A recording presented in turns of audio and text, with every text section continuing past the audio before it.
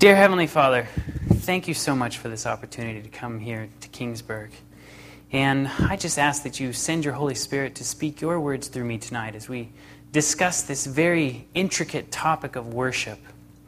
And Lord, be with each and every person in this room as they are maybe hearing this for the very first time, and just speak your words to them that you want to use me as your tool.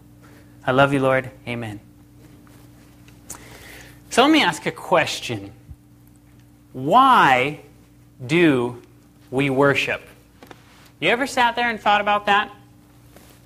Why do we all have this deep desire and this deep need to worship something, somebody? God put that in each and every one of us.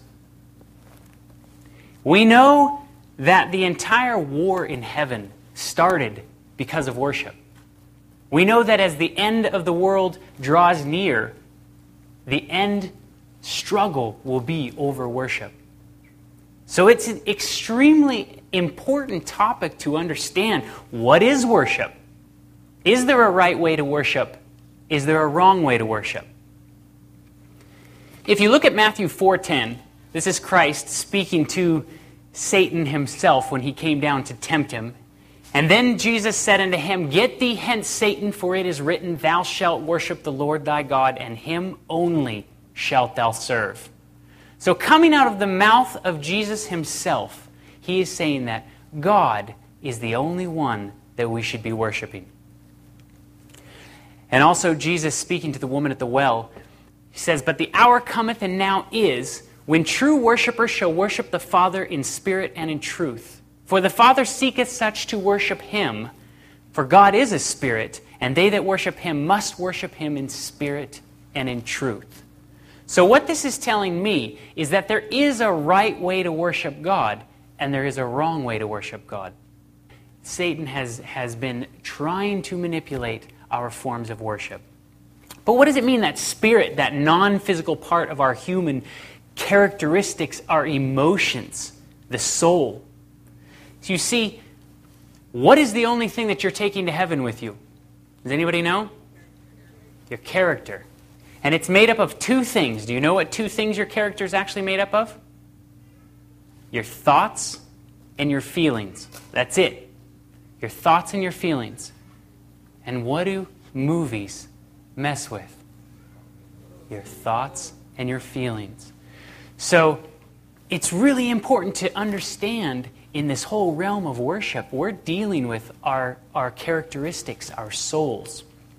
If you look at Cain and Abel here, Cain thought he was worshiping God. Remember, he built the altar to worship God, but he said, God, I'm going to actually worship you in my own way. I'm going to put my fruits and vegetables and the labors that I have because I want to worship you like this. And what was the result of that? God was displeased with his form of worship, and Cain became angry and murdered his brother Abel. If you look at the children of Israel, when they came out of Egypt, and they were so in need of worshiping something, and here Moses had gone up into the mountain, and he had been away from them for not even 30 days, and God had done all these amazing things for them, and they had this need to just worship something. They begged Aaron, they said, give us something to worship. So here they built this calf and entered into a false system of worship. And when Moses came down, he broke the 10 Commandments. And as a result, a lot of Israelites fell into that apostasy. Balaam and his donkey. If you remember what happened right at this story, remember, the Israelites had been traveling around for 40 years, wandering in the wilderness. And they had just come out of the wilderness, and they were standing in between the promised land or at the River Jordan. And they were looking into this land that they had been promised, their forefathers had been promised that it would be theirs.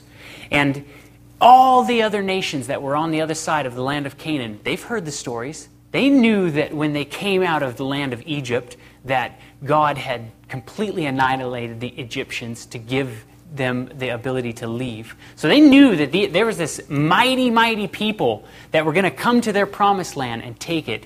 So the Midianite kings, they were the ones that came to Balaam. They knew that Balaam was a prophet. And they said, look, we are so scared, we don't know what to do. We know that we have no power over these people. Why don't you come and curse them?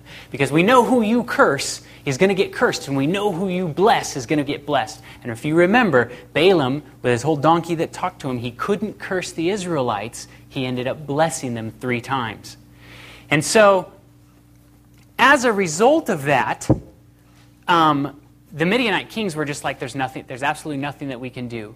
So they came up to Balaam and they just said, please tell us something. And Balaam said, I'll tell you what, if you want to beat the Israelites, as long as they're following their God, you cannot touch them. You can't do anything to them.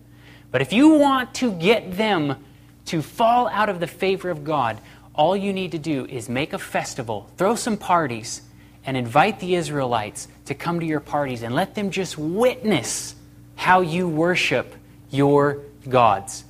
And Israel will fall prey to spiritual idolatry, and they will fall out of favor of God, and you will be able to beat them.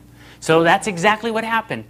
At Balaam's request, they started sending their women into the camp so that it was just a few at a time, unnoticed. And before long, the women got all the men to come to their parties, and a ton of Israelites fell up into an apostasy. And as a result, a huge pestilence broke out, and God gave the order to annihilate anybody that was involved in this. So, a warning was issued.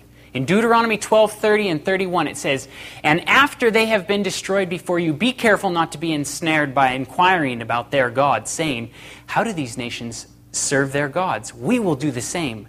You must not worship the Lord your God in their way, because in worshiping their gods they do all kinds of detestable things that the Lord hates. They even burn their sons and daughters in the fire as sacrifices to their gods."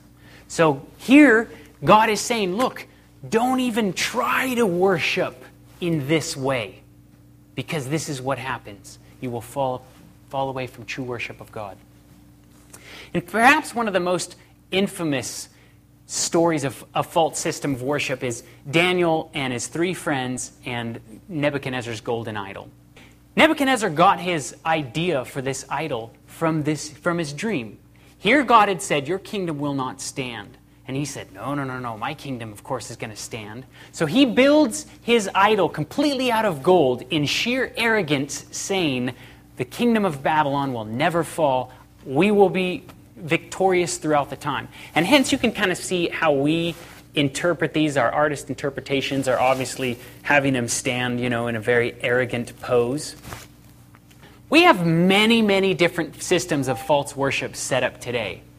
But I would like to show you a system of false worship that we have today that has striking similarities to this story. What about this? Can you see this? Interesting. A golden idol. This is the Oscars, better known as the Academy Award or the Oscars. This is a highly, highly coveted thing in the film and television world. This is pretty much the cream of the crop, the tippy top. What does it mean to worship? Here is the dictionary definition. I just got this from the Oxford American Dictionary. To treat someone or something with reverence or adoration appropriate to a deity. A deity is, of course, a god. And number 2, an honor given to somebody in recognition of their merit. Now, aren't the Oscars giving somebody something in recognition of their merit? So by just a worldly definition here, this is a worship service. And in fact, they don't even call it just a service. What is it known as? It's known as a ceremony. The Oscar event is typically the second most watched show each year, with almost 40 million people that watch the Academy Awards, and this is in 2007. I'm not too sure if this has even grown. Do you know what the number 1 most watched television show on the face of the planet is? Super Bowl. Do you know what just beat it? Michael Jackson. Just beat the Super Bowl by the most eyes watching on that around the world. Okay, Super Bowl is about 100 million. So this ceremony is a very, very, very highly watched thing in our world, okay? Now, what I'm going to show you here, this little golden idol that they have here, There's many different ceremonies. They have one that honors music and one that honors television.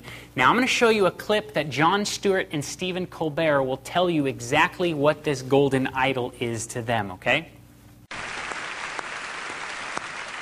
Ladies and gentlemen, our next two presenters have done for fake news what the Fox News Channel has done for fake news. Please welcome Stephen Colbert and Jon Stewart.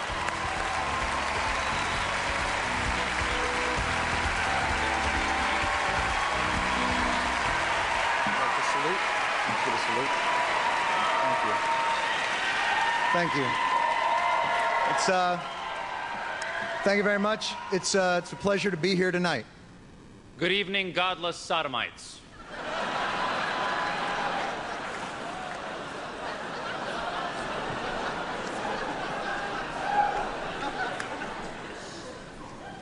What are you doing? I'm bringing the truth, John.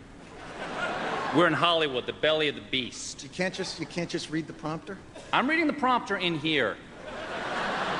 You can read that pablum. Award show banter is not pablum.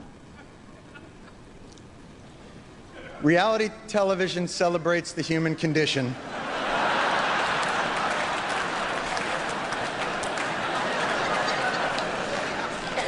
By illuminating what's extraordinary in the ordinary person.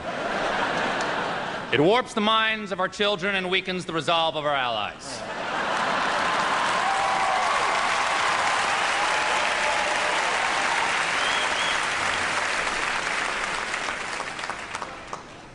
The results are often dramatic and always unexpected.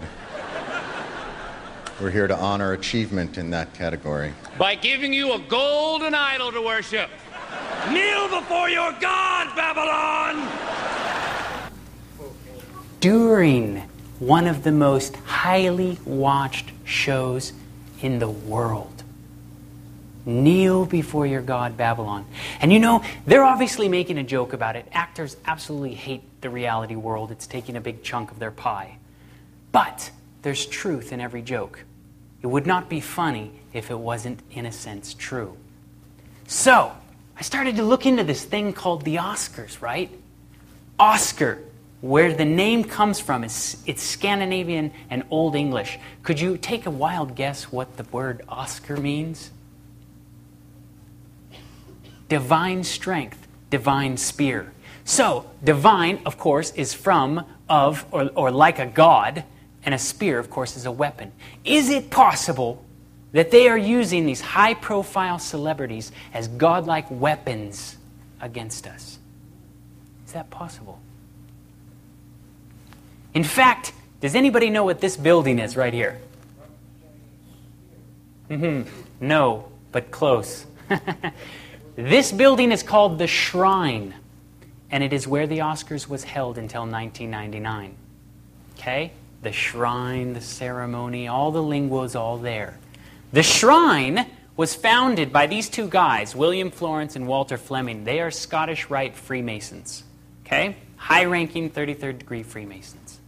In fact, Hollywood has long time been involved in Masonic things. Here, Gene Autry, John Wayne, Nat King Cole, Duke Ellington, Cecil DeMille, Clark Gable, Walt Disney. These guys were all involved in the Masonic secret societies and things. For those of you out there that don't know what Freemasonry is, it's a group, a club, so to say, of people. They call it a secret society. There's many different levels that you get involved in. You climb the ranks, and as you kind of complete the different tasks, you get farther and farther up the ladder. The first degrees, that goes all the way up to 33 degrees, the first few degrees are very community-oriented. They help people and everything. The tippy-top ones are the ones that are involved in running companies. They're hugely involved in occult practice things, and generally what we barely know about it. There's a book called Morals and Dogma that Albert Pike wrote, and in the book it says, uncover all the layers, we follow Lucifer, the light bearer. So the farther up you get, these guys know exactly what they're doing, okay? But this isn't a meeting trying to convince you about these secret societies. I just want to point something out to you that is fascinating about the Oscars, okay? Oh yeah, these guys too. 3 of the most prominent guys from 20th Century Fox, Warner Brothers, and Metro-Goldwyn-Mayer, all 33rd degree Freemasons. This is called, if you guys can see this really well, this is called, the picture on the right, yes, you're right, is called a Masonic tracing board. What it is a teaching tool that they use to teach the first, second, and third degree Freemasons that are coming into Freemasonry how to spot things that are Freemason. So they hide things in there. Notice there's a ladder. Notice there's a checkered floor. There's a sun that's beaming light onto a greater sun and everything. There's various different elements of sun worship that are in it. This is called the Sun Man right here. If you really peel back the layers and study it, they've incorporated lots of sun worship into their things, okay? So this model picture is for somebody that's involved in Freemasonry. We'll be able to look at it and go, this is Freemasonry, okay? This is inside of the shrine. This is what it looks like if you look at the ceiling. You can always pick out Freemasonry things because there's huge sun motifs in it. You see the sun motif in the ceiling? Here's kind of a little bit better of a picture of it. Now this is a clip where he won for the Life is Beautiful. Roberto!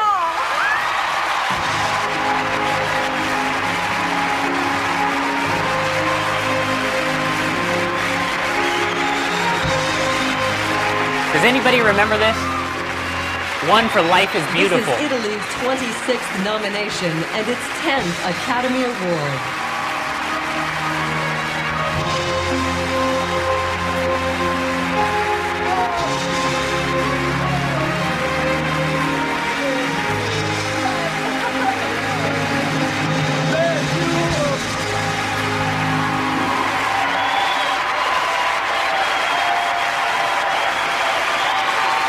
Pause. This is in the shrine. This is in a Freemason building. This is the very last time that this has been held in this building till they moved it to the Kodak Theater, okay? This is a Masonic tracing board. Notice any similarities? Do you see the checkered floor? Do you see the archway? Do you see the sun?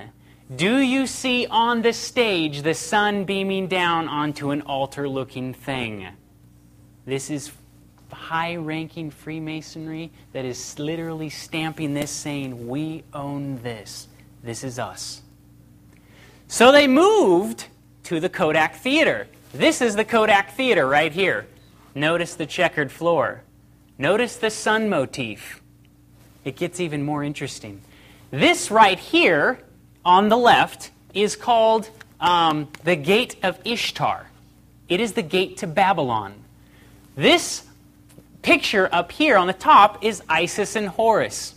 These are Egyptian gods. Peel back the layers. They are sun worship. So sun worship is very much incorporated. In fact, I used to live right near here in Hollywood. If you look through that middle tower where all those people are standing on there, my apartment building that I lived on was right there to the right. And I watched this whole thing being built. Worshipping the sun dates all the way back to Nimrod. All the way back to the start of Babylon. And what they used to believe is that when Nimrod died, he went up into the stars, and all of a sudden we have this born star worship. Well, it continues. What is worshiping stars, though? Where did this idea of star worship start? Revelation 12:4. And he drew a third part of the stars of heaven and did cast them to earth. Who drew a third part of the stars from heaven? Satan drew a third part of the stars from heaven and did cast them to earth.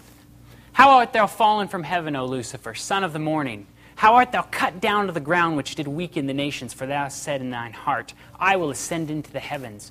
I will exalt my throne above the stars of God. I will be like the Most High. This idea of star worship originated with Satan wanting to be more infamous or more famous than God. And what has happened is now all these stars that have gained and wanted this desire for worship were all now cast down. And what do? They've just now changed the names and the things of star worship. People still worship the stars, just like they did all the way back. We have football stars, basketball stars, race car stars, hip-hop stars, rock stars, movie stars. They're all stars. And do people worship these stars? Are people crazily worshiping these people? Even Kermit the Frog. Somebody who absolutely wasn't even alive on this planet. We've immortalized him and put him in stone. So, in 1 Timothy 4:1, it says, "Now the Spirit speaketh expressly that in latter times some shall depart from the faith, giving heed to seducing spirits and doctrines of devils." This tells me some will depart from the faith. If they're going to depart from the faith, that means that they began with a faith. So how is it that us, in a Christian environment or a Christian world, I was raised in a Christian home, and I went down to Hollywood and within months lost my religion. Months. It took me less than months, probably. How was it that I was able to lose my way? I was obsessed with movies. I watched every kind of movie that was out there. I did not care what it was, who was in it. Watched tons of things. Followed after these stars. I went through the whole acting classes. I wanted to be an actor. I chased that dream for a very long time. Let me show you what I just found in Time magazine online here. I thought this was just fascinating. Celebrity worship. Is it good for your health? Who among us has fallen victim to a little bit of celebrity worship? And now new scientific research has found that celebrity crushes are not only common, but may even be healthy. A study published in September 10, 2008 suggests that the act of celebrity worship may be a boon to some people's self-esteem. Let me ask you a question. Ask all the little girls in high school that read all those magazines and don't eat because those people in those magazines don't look like that. Is that boosting their self-esteem? So, it goes on. Because people form bonds in their minds with their favorite celebrities, they are able to assimilate the celebrities' characteristics in themselves and feel better about themselves when they think of the celebrity, says Gabriel, one of the scientists that did this study. So they're basically telling you, hey, look, if you worship a celebrity, you can take on their characteristics as part of yourself. This is what they've actually gone by, and they I think, had 1,000 people that they followed around and studied this whole thing across America. This whole article is absolutely fascinating. I wish I could just read it all to you. There is a growing body of evidence that suggests that the human brain is not well equipped to distinguish between real relationships. As psychologists call them, parasocial or imagined ones. That means that some of the benefits people get from pseudo-relationships with celebrities may be the same as those reaped from real relationships and real-life interactions. It's okay to get caught up in the mania if her example makes you feel better about your chaotic life or of juggling work and family, as long as you realize that she won't be there to talk to you through your next family crisis. Isn't it just like Satan to set up a system of false worship that when you go through a family crisis, you think they're going to help you? No. And since the beginning of time, that Satan and his angels have gotten man to worship stupid little wooden idols, all of a sudden now he says, you know what's better than a wooden idol? Let's make those wooden idols into people. People make a lot better gods than wooden idols do. And so this idea of worshiping something other than God has just now changed, and they've attached it onto people. Michael Jackson. The media attention for Michael Jackson's funeral tops the Pope, a president, and a princess. The Pope that he's talking about is Pope John that just died. The president that he's talking about is Ronald Reagan. And the princess is Princess Diana. More people read and heard and seen about this than all of those. Isn't that amazing? I find that amazing. I was at the post office the other day when Michael Jackson's funeral was on, and there was a woman behind me that was just on the phone with her husband at home going, tell me, is it an open casket? What's going on? Who's there? Who's this? And I'm just listening to this woman like go through a play-by-play action of what's going on. And she probably has never, ever met them in my life. It was absolutely fascinating. So I took a picture of Tom and Brandon today at the superstore, or supermarket. All these Michael Jackson covers of all the magazines. Just go through the grocery store and look it on the line. And you can start to see, man, he was highly worshipped. Even though he had issues with child molestation and all these other things, now they've immortalized the guy. How is it that these actors and actresses are so electrifying? How is it that they gain such a grip on you? You ever sat and thought and wondered that?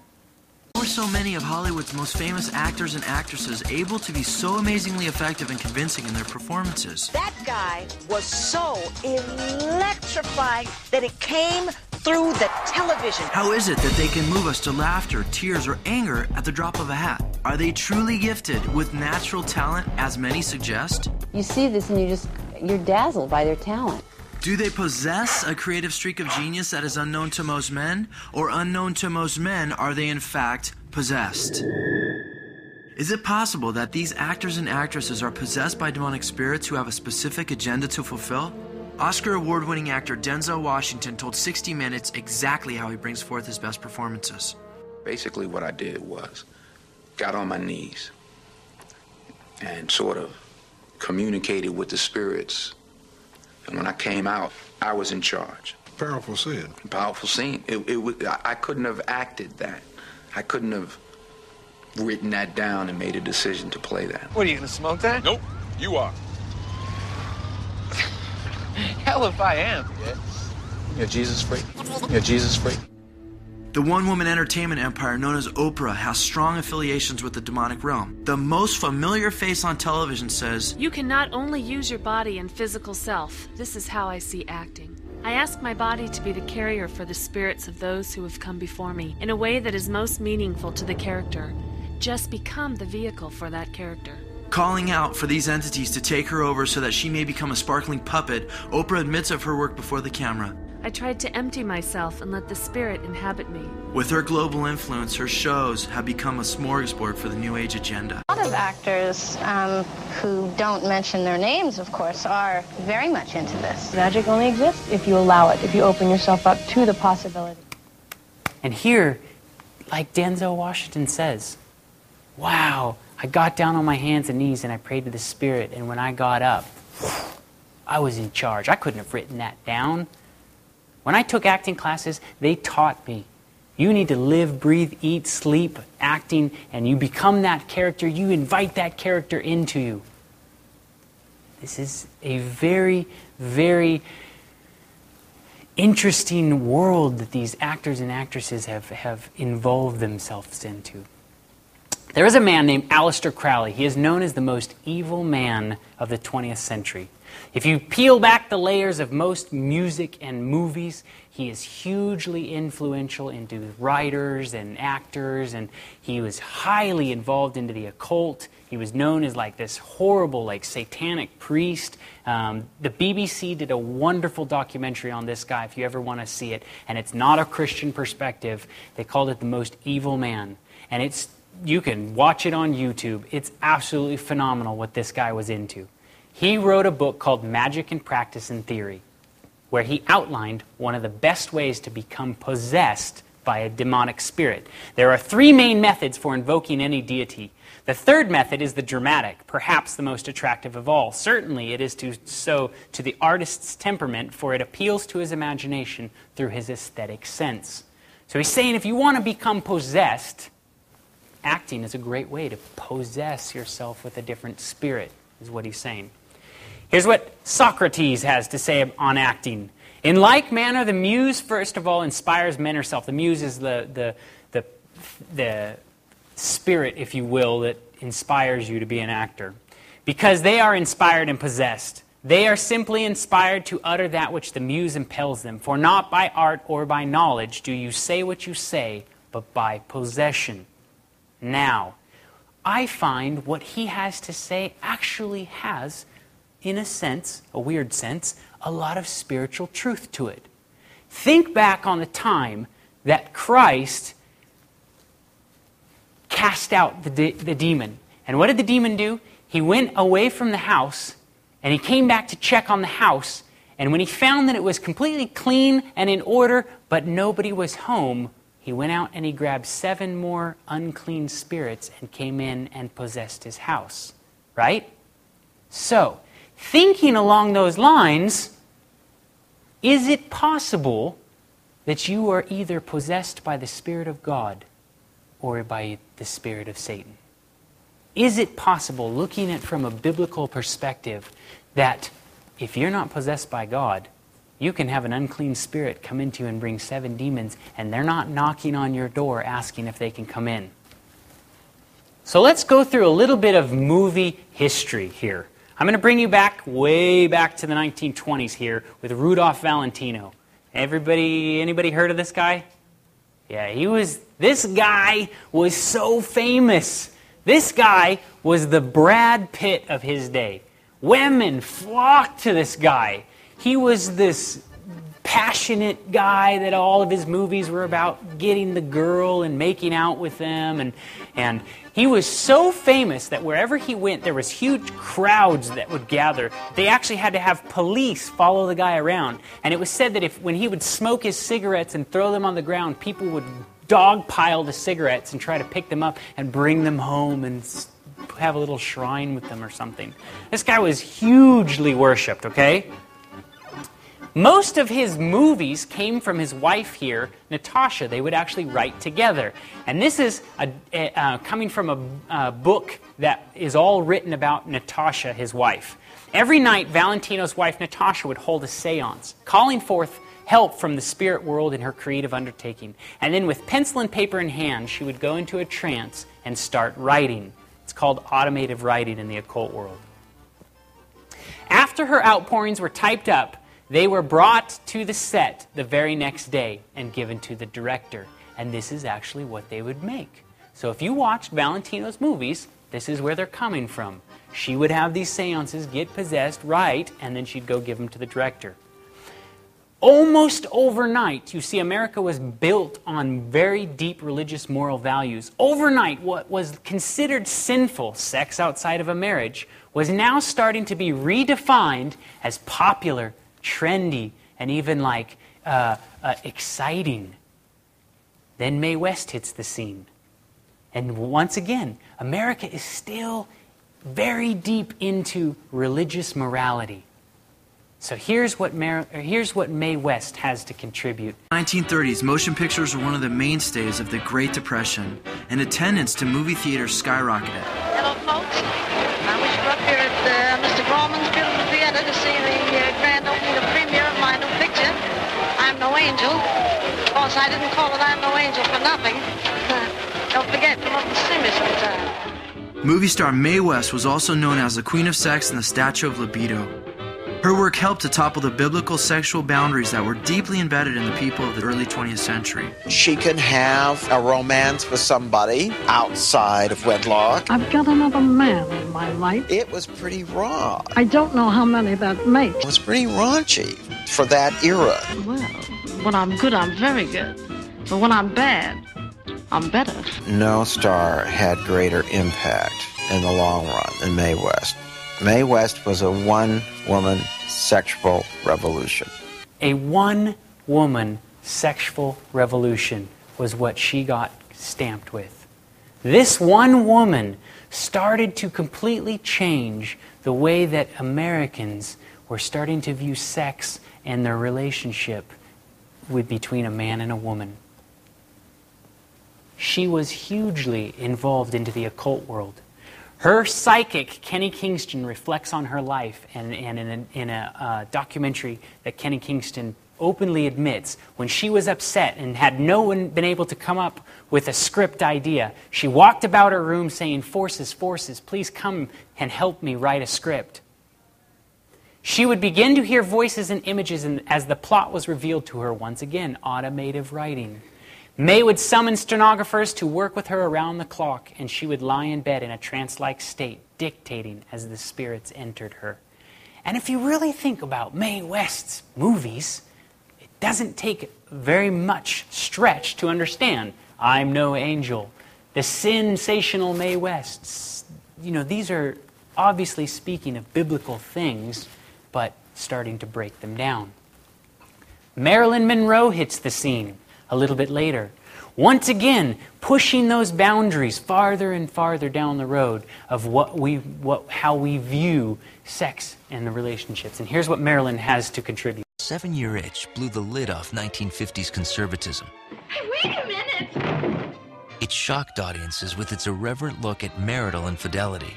I mean, I wouldn't be lying on the floor in the middle of the night in some man's apartment drinking champagne if he wasn't married. And showcased Marilyn Monroe in her most sexually suggestive role to date. Let me just go put something on. I'll go into the kitchen and get dressed. The kitchen? Yes, when it's hot like this, you know what I do? I keep my undies in the icebox.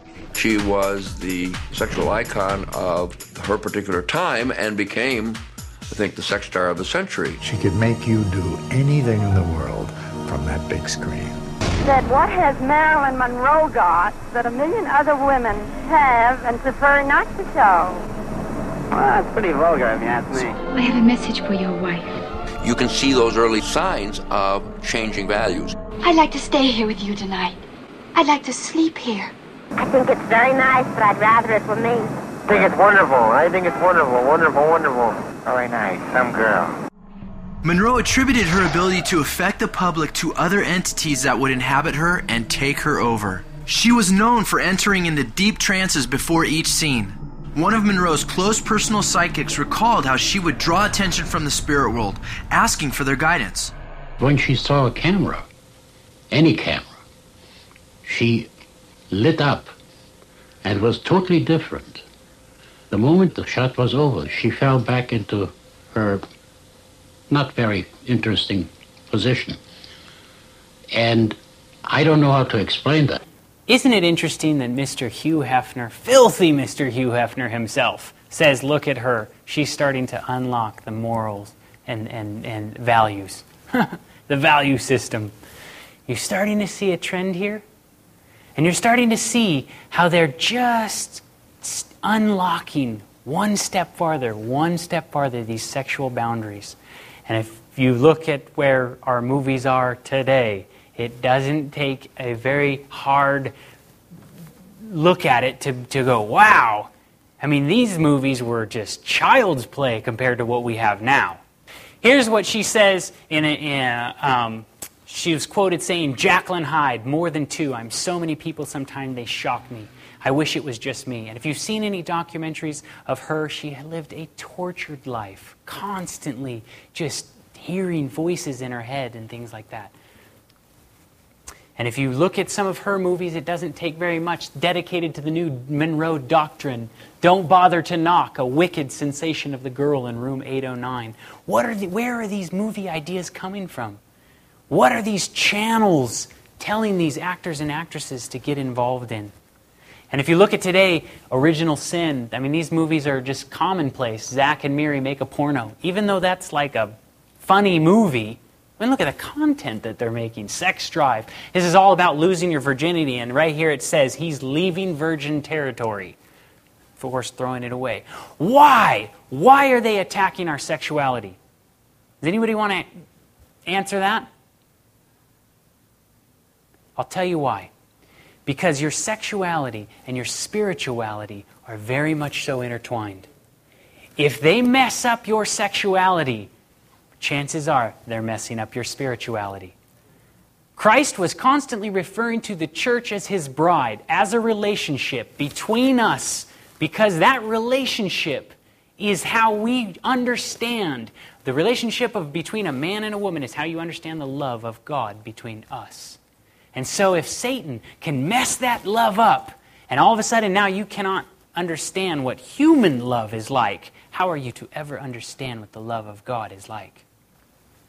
American Pie, was a popular movie when I was in high school. I'm sure even some of the young kids in this room have never even heard of this movie. But it was all about losing your virginity and how, like, you just needed to get rid of it as fast as possible. And of course, the little caption at the bottom says there's something about your first piece. Now, here is a news clip of the news people going around and asking some kids that went to the theater and saw this movie and are going to talk about what their favorite part is. History that Hollywood peddles adult material to children. Now let's see how this spoon-fed material has affected them. You've heard one insider describe how the Hollywood machine marketed his R-rated movie to an audience too young to go see it. What movie did you see? American Pie. I saw American Pie. American Pie, too. American Pie. American Pie. I'm 15. 14. 15. 13. 12. 12. 13. Who wants me to touch Amber? Oh, yeah! I love lesbians. They're great. 2 girls are lesbians. The lesbian scene. That's hilarious. How aware are children of the corrosive influences? And they seem to pick up everything like sponges. Yeah, it's like Play-Doh. Put a piece of Play-Doh on a table and it picks up everything. Kids are Play-Doh. They don't even know what they've picked up. Parents out there, 12 and 13 years old, do you think that they honestly understand what sexuality is? And what it was meant for? And what the biblical boundaries of it are? And what happens when you start to unlock those things and take those out? These poor children have no chance. No chance. And they're being targeted. I guarantee you these types of movies are not aimed at 30-something. Look at what they're aimed at. And this is just one example. This is just one genre of films. But you can start to understand that, listen, if you are not in the Word of God reading about these things and teaching your children or teaching those kids about what is sexuality and things like this, I guarantee you they're learning a lot from these types of movies. What lesbians are and what not, what have you. I Love Lucy. What could possibly be wrong with I Love Lucy? I love this show. Loved, I should say loved. I watched every single episode. My brother and I, we used to sit down and watch these. I still chuckle when I see this. But I want to show you something that they're doing in a very subtle and slight way. Remember, Satan's got time. He has time on his hands to simply unlock our moral values, and he can do it very slowly. We don't have the time. He's got the time. Do you remember what one of her most infamous lines was? I'll tell him the truth. Don't you dare! What was she constantly telling her to do? To lie. And the show was all about a manipulative woman that constantly lied to her friends and families and everybody else around them, all wrapped in laughter. So you watch these kind of things, your guard goes down, and what's a little white lie? Remember, during this time, this may not be detrimental to you, but you unlock that generation, then you unlock one more generation, and you keep going until we are today. Now we have movies that are all about lying and all sorts of things. At this time, Lucille Ball was a very famous big screen actress. It was known as career suicide to go to the little screen. And Lucille Ball actually chose to go to the little screen because of this actress, Carole Lombard, okay? Carole Lombard, it was the spirit of actress Carole Lombard who guided Lucille Ball into taking a chance on television and accepting the offer to star in I Love Lucy.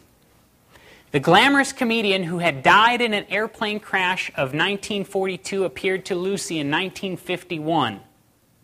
And what do we know about the state of the dead? So if spirits are appearing to her and telling her, hey, you should pick this, you got to start to wonder. Because Lucille Ball accepted the spirit's urging to take a chance, honey, she made television history. The Pink Panther. Peter Sellers was an out-of-work actor. Completely could not book a part for his life. And then he started messing around with the spirit world. Peter was absolutely brilliant on the first take. Peter Sellers was a struggling actor whose career was on the rocks until he embraced demonic power. After selling his soul, he became the highest paid actor in Hollywood. The second take, he was even better. With 3 new Pink Panther adventures, all of which attained colossal box office success. Sellers, the has-been, was once again one of the world's highest-paid performers. Listen, Ferry, do you sell beer here too? Among other things, yes. So here's what Peter Sellers has to say about acting.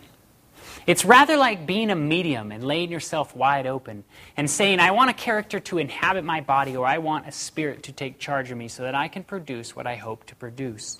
He was very much so open about his invoking spirits into his life and helping him. In fact, there's a whole documentary that's made. He was a very disturbed man, and it's quite a fascinating documentary. Robin Williams came out in Us Weekly magazine, and somebody asked him, how are you such a brilliant actor? Here's what he answers. Yeah, literally, it's like possession. All of a sudden, you're in, and you get all this energy, and it just starts going. But there's also that thing. It is possession. In the olden days, you'd be burned for it, but there is something empowering about it. I mean, it's a place where you are totally. It is Dr. Jekyll and Mr. Hyde, where you can really become this other force. That's an interesting thing to come out and say out into the open. Keanu Reeves is a very complex guy with lots of demons in him. I was trying to tap into him and utilize that, says director Taylor Hackford from The Devil's Advocate. Here's what director Anisco Holland of Total Eclipse says about Leonardo DiCaprio. Leo is like a medium. He opens his body and his mind to receive messages coming from another person's life. Here's what a completely different director says about him, director Baz Luhrmann from Romeo and Juliet. With Leo, you might see 30 people come out of him in a day. Here's what Johnny Depp tells Us magazine. I know I have demons. I'm 30 different people sometimes. And in fact, I just found this in the Los Angeles Times. Heath's creepy performance seems to have summoned up demons that no one thought have imaginable or accessible to him. Imagine that they were accessible to him. So here, I mean, Los Angeles Times not even saying anything about religion and everything. It's just saying, man, we didn't even think somebody could drum up those kind of demons. It's an interesting statement. And also, I love the script. I love the whole idea of selling your soul to the devil. I'm kind of like, it's very intriguing to me. Do you think that they consider the words that come out of their mouths? I mean, is this a joke? Are we here on this planet as a joke? Do you think that God is looking down on us going, oh man, they're just playing things where they, go out and sell their soul to the devil, but it's just a movie. Just make believe. This is very real to them. And yet, these actors and actresses just act like this is an everyday thing.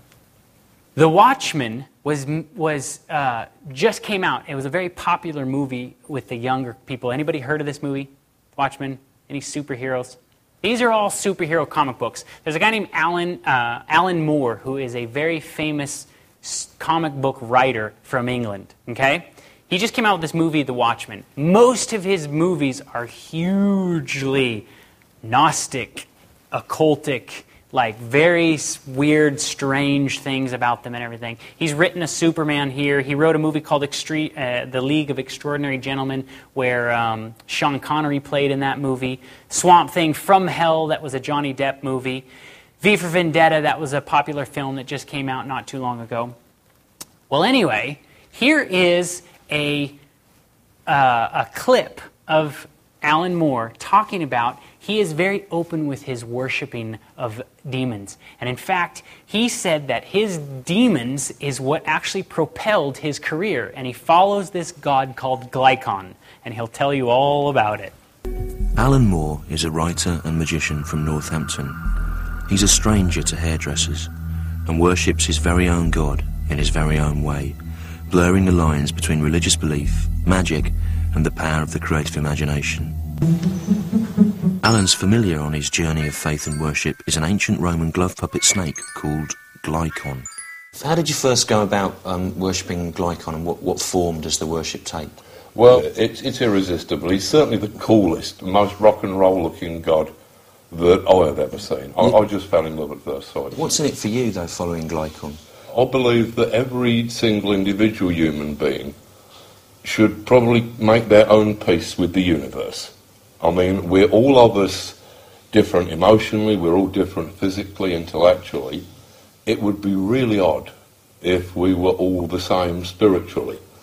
So, I mean, that's why I have a problem with religion per se, because religion, the very word, it comes from the same root word as ligature and ligament, and it means to be bound together in one belief, which I find a bit creepy and a bit unnatural. You can't have that conversation with a Christian fundamentalist. I mean, religious fundamentalism, I mean, it's a bit of a misnomer, because if you actually look back at the foundations of Christianity, you find that the thinking is a lot more flexible. Yeah. The kind of what we call fundamentalism these days is basically entirely based upon 1930s tent show revivalism. Right. It goes back no further than about 80 years. And yet it's a very frightening and dangerous mindset, because, I mean, as far as I understand it, at the moment, there are genuine worries that, certainly in America, that this could actually negate science, it could drag us back into a new dark ages. Here, he is saying religion is possibly going to negate science. And I just showed you an article in the beginning of this, a scientific article about worshiping celebrities. So, if that's kind of where science is leading me, I don't know about that. I would rather trust in this science, in God. And, you know, as for those of you that were here in the first couple of days, that Tom showed you exactly what is going on inside your brain. As you are sitting there staring at a blinking light source, you realize you are in your optimum amount of suggestibility. They know this, they've done studies on this, they can scientifically prove to you that they can tell you things in this dark room, and you will actually soak them in and believe them and walk away with that. I mean, even that scientific article was saying, look, if you worship celebrities, you take on their characteristics. So here, somebody who actually believes that religion and 1930s tent revivalism, where they're baptizing people, is dangerous, do you really want to sit in a dark room and open up your mind to this person's thoughts? When he talked about invoking these spirits that helped his career, this is what he said: I decided that I was going to be a magician, and all of a sudden a lightning bolt hit. It got a bit strange, and for months after that I was looking back probably in some sort of borderline schizophrenic state. I found myself seemingly in conversation with an entity, its presence that surrounded my head and moving and speaking lucidly to me. I was very spaced out, God-struck. You know, you babble for a while like an idiot, but I must have been unbearable for about 2 or 3 months. I've integrated that into the rest of my life. He integrates spirit invoking into the rest of his work and in the rest of his life. So the point that I'm trying to bring out with this is, you as a viewer, you only see the surface area. You don't see what actually goes on behind this. Who are these people? What are their actual beliefs? If you are going to watch these, which I hope after these presentations you will take a serious look at this and decide that you don't want to watch any of these, but know who you're watching. Know what they believe. Because like every piece of art, the art is meant to change you. That's what art is. It's to change the viewer. Anton LaVey, the guy that started the Church of Satan, actually built the Church of Satan off of the writings of Aleister Crowley. Won't go into all that, but Anton LaVey was the tippy-top guy of the Church of Satan, okay? This is what he says about the television. The television is the mainstream infiltration for the new satanic religion. The TV set, or satanic family altar, as this guy likes to call it, has grown more elaborate since the early 50s, from tiny fuzzy little screens into huge entertainment centers covering entire walls with several monitors. What started as an innocent respite from everyday life has now become in itself a replacement for real life for millions, a major religion of the masses. This is coming from the Church of Satan. So if he's openly admitting that this is a major religion of the masses, we as Christians, or even people that maybe are out there that are contemplating all these things for a reason, or wondering about all these things, know that the dark side is openly admitting this thing, we designed it. This is part of the satanic new infiltration. And so many of us, every single person, 99% of people have a TV in their home. They can beam their thoughts into your home 24/7. And what kinds of things are coming out of the television? Dun, dun, dun, dun. Well, I come from 6 feet under with a dead guy on my knee. I'm heading down to Hades to spend eternity. Even worse than you thought. Well, what kind of crowd? He's not doing drugs, is he? No. He's going to church. Oh, God, no. Who are you? I'm God. I am God. I am God. I am God. If we listen, we can hear God's plan. God's plan? All right, let me tell you about your God's plan. There is no God. There is no God. God is in the rain.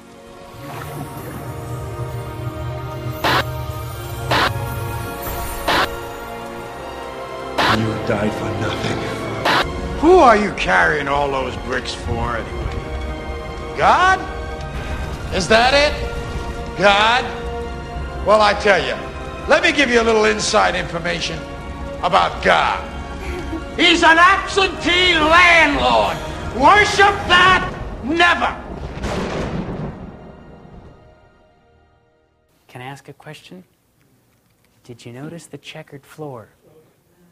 Did you notice the altar? If you start to look at the sets, you start to see how this is way beyond what we even know. We're scratching the surface. This goes so much deeper than what we can even show you. And, just to sit here and point out, look at all these things, look at all these things. Why are they doing this? The devil is doing his best to mess with who we are worshiping. That's what this is all about. Are we following God? Are we following Christ? Or are we following what the world tells you? So many people are focused on Michael Jackson. What about these things of God? An eternity that we are struggling with right now. And if you really look at it, what is the Bible trying to teach you to do? What is this thing designed to do? Is it telling you to go out and kill a bunch of people? Is it telling you to cheat on your wife? Is it telling you to do all these horrible, evil things that are daily being pumped at us? So, I just ask and pray that you guys, when you go home this weekend, really think about, what is true worship? And is it possible to have both feet in both sides of the fence? Can you worship things of the earth and still reserve worship for God? If you really want to know what happens when you do that, study the Israelites coming out of Egypt. We are on the edge of the promised land. What they went through is exactly what we are going through right now. We are in Egypt. We are in Babylon. We're standing on the edge of this promised land, just as they were. And Satan is trying to send his evil influences and his women and all of his people just so that we would witness how they worship and how they party. And all of a sudden, we would fall prey, just like the Israelites fell prey at the River Jordan. So, let's say a word of prayer. Dear Lord, thank you so much for your amazing love. Thank you that you have always been there for us. And I just praise your name for sending your Son to die on our cross and die our death in the amazing opportunity that you've given us to be called the sons of God. Love you. Amen.